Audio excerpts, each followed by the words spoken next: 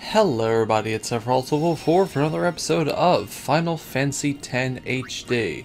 If you're wondering why I'm in the Caverns of the Stolen Faith, is because in between episodes I was doing a whole load of monster catching. You could tell by my sphere levels. Last time on the bonus episodes, we got the World Champion for Waka and unlocked it.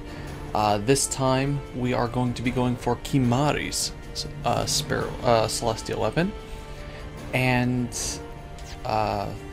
if you're watching this, I guess in order on YouTube uploads, we just had the finale, so I can talk about it if the topic comes up anyway. But the first thing we want to do is head to the Thunder Plains, where we're going to get the weapon itself. Very luckily, I have a variable mog that I don't know how I got it, or don't remember where I got it, but on Lulu, that has no encounters. So we're not doing thunder, we're not doing the lightning dodging, thankfully, but we are avoiding encounters. In order to get Kimahri's Spirit Lance, you had to do that weird game with the cactar stones that are around here. You like find the glowing one and then press square, and then ow. Is this the... No, that's not the spot. There's a spot over here that's eventually going to be the lightning farming location. And oh boy. Oh boy. So what was I saying? I thought it was down here. Maybe it was up top. So you had to do the Cactar Stone quest where you pretty much go around chasing these little... There it is. Chasing these little cactar ghosts. Ow! And Celestial Mirror seems to react. Oh boy. Chasing these little cactar ghosts and eventually coming down over here. The ghosts lead you here, and you press triangle on this broken tower on the lower half of the Thunder Plains, and it gives you the chest here, and it explodes and stuff.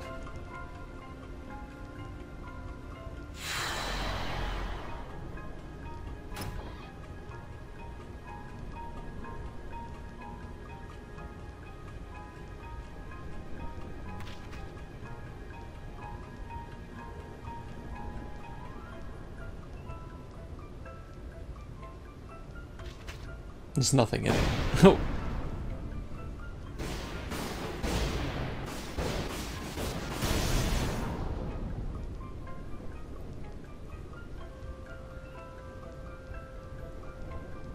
That's a good cutscene.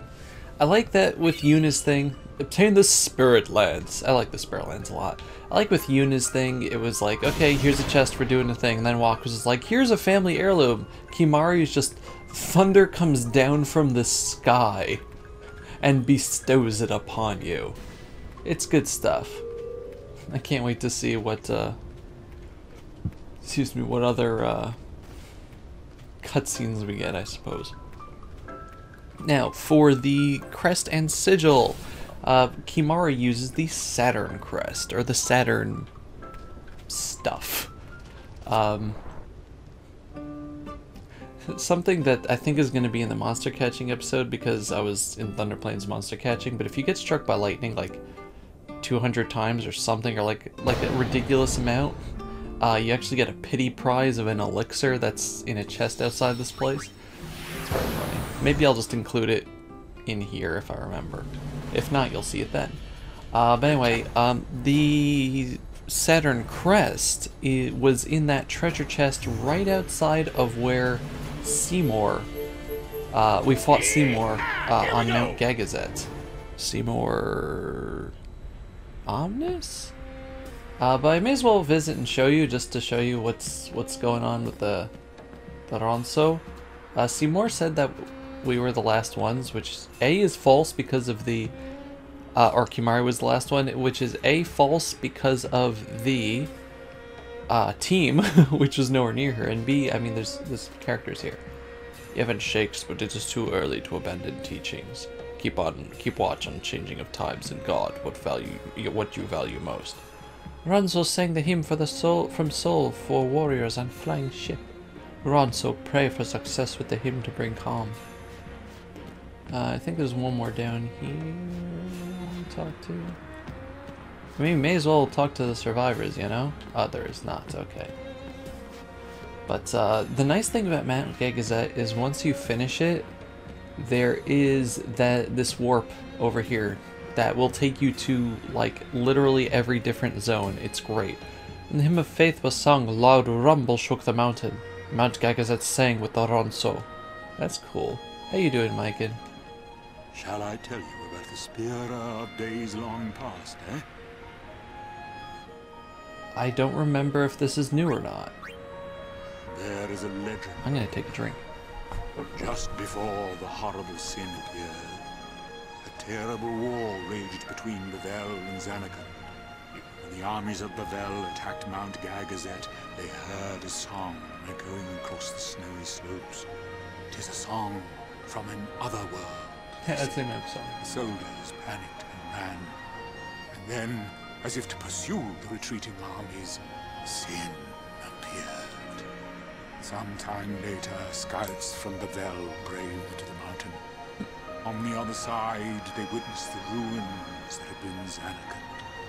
The city destroyed, not a single soul left standing, gone. In its place, a multitude of the faith had gathered on Gagazet. They were singing a song. It's the song we now call the Hymn of the Faith. And that, as they say, is dead. Oof. Well, maybe not all of it. You know a lot more than most people, like history-wise also, but that's more privileged information. So it kind of sounds like Zanarkand summoned Sin to fight Bavel. And yeah, I mean, that's pretty much what we know. Ronzo always prepared to fight, always keep weapons and armor in top shape. Oh, there's a shop here, that's cool. Oh, that's nice. Zombie strike and silent strike and zombie touch. Ooh, Berserk and Confuse Ward. That would have been really good for the area right after this. But anyway, you go on the warp here. You can go on the mountain trail, which I'm not going to be showing every single one because that's annoying. You can only warp back to the gate, but the mountain trail is like the halfway point over here. Excuse me. The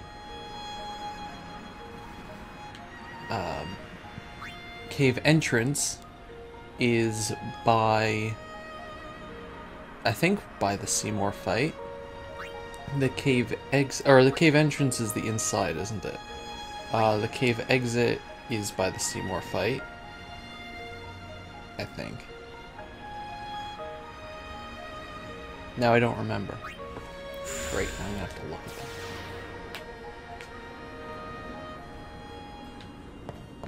Also, one of the Dark Aeons is in here, so don't. Yeah, this is actually where you fight it. So don't do one of the puzzles again. I know that sounds weird, but... Oh, right, no, this is way past all that. Okay, so it's probably more towards the cave entrance. If you just leave out the cave entrance, it'll show you where it is. I just want to get a look at this area again because it looks nice.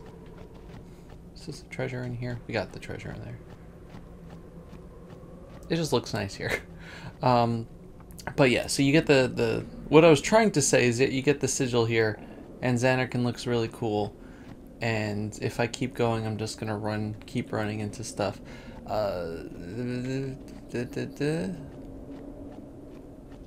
Yeah, let's just go back and warp back. But the sigil, the Saturn sigil, is in Macalania Woods, actually. So I'm going to meet you there before I sidetrack myself like a half hour out of the way just looking at this place. Alright, so we're back here. We're going to be coming here a lot, aren't we?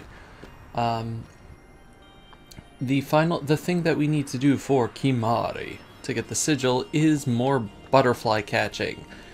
This one is, surprise, surprise, the hardest one of them all. I think it actually spans multiple screens, but I'm not sure. But anyway, this is the start over here. You don't even have that guide to tell you. You just have this butterfly, you accidentally run into it, and the chase is on.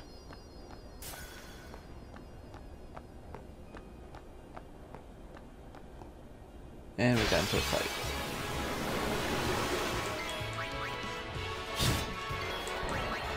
So I'm mainly just gonna keep Actually, you'd be good at this. I'm mainly just gonna keep like my main fighters in the party here. Lulu doesn't have to be in the fighting party in order to have no encounters working. Not that it does any, not that there are encounters during the butterfly catching, but oof, what was I saying? Yeah, Lulu doesn't have to be in the party, she just has to have the thing equipped. Ah! This is a very difficult one.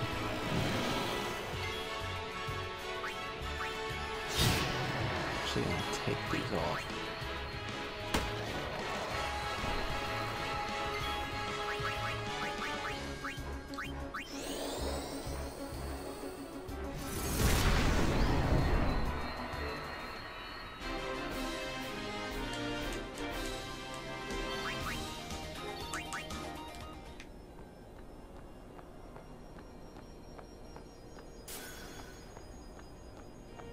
Just missed. Just missed. So I'll just get back to the successful attempt, I suppose. I'm going to put World Champion on, because why not?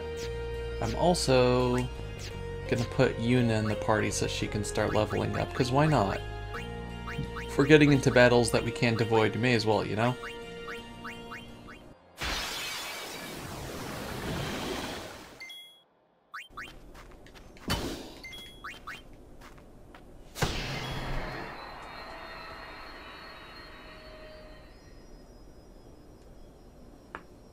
Music? Music? Hello? Hello? That's different.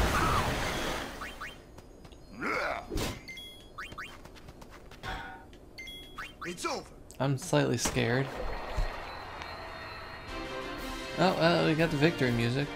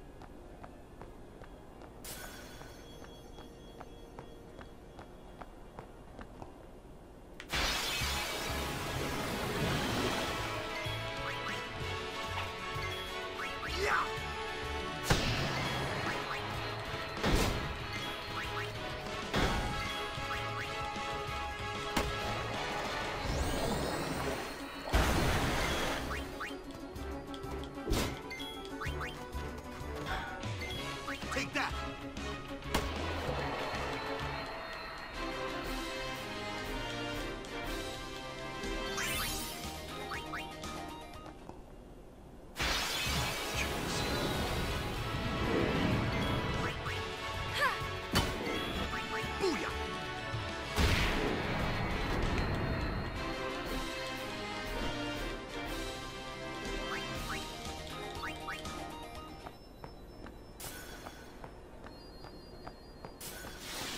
Yay! Okay, so that's one.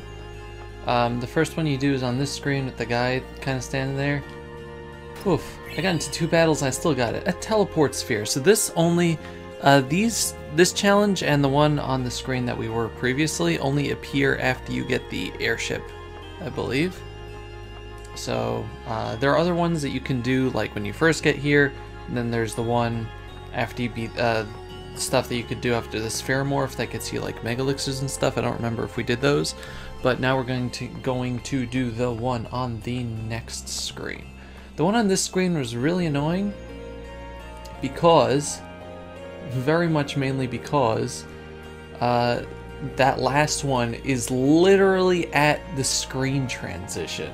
So if you go too far, you'll go off the screen and it'll cancel out your run. This one is sneaky, and you'll see why in just a second. The first butterfly.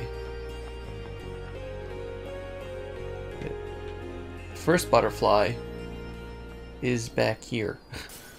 Look at that. Also, that's now red butterfly. Great. Anyway, successful attempt.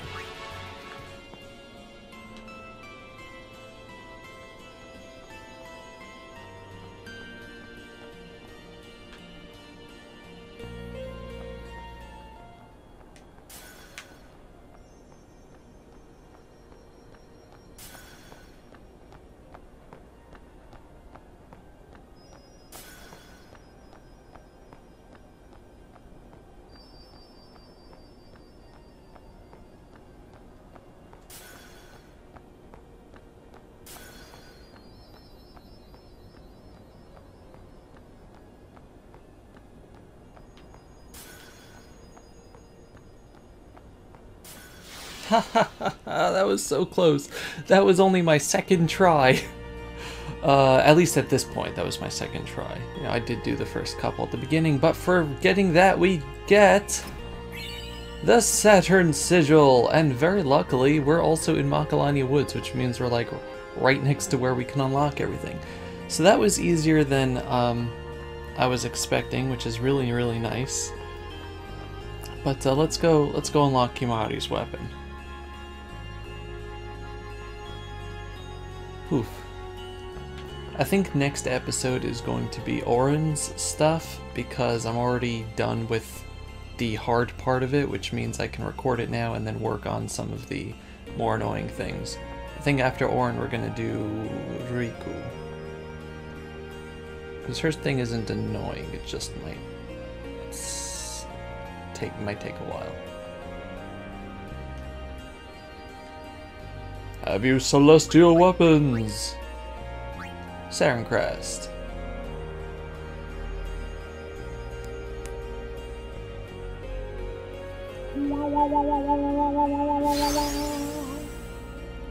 Weapons power's grown. So now it has double overdrive or something, as they all do. Saturn Sigil.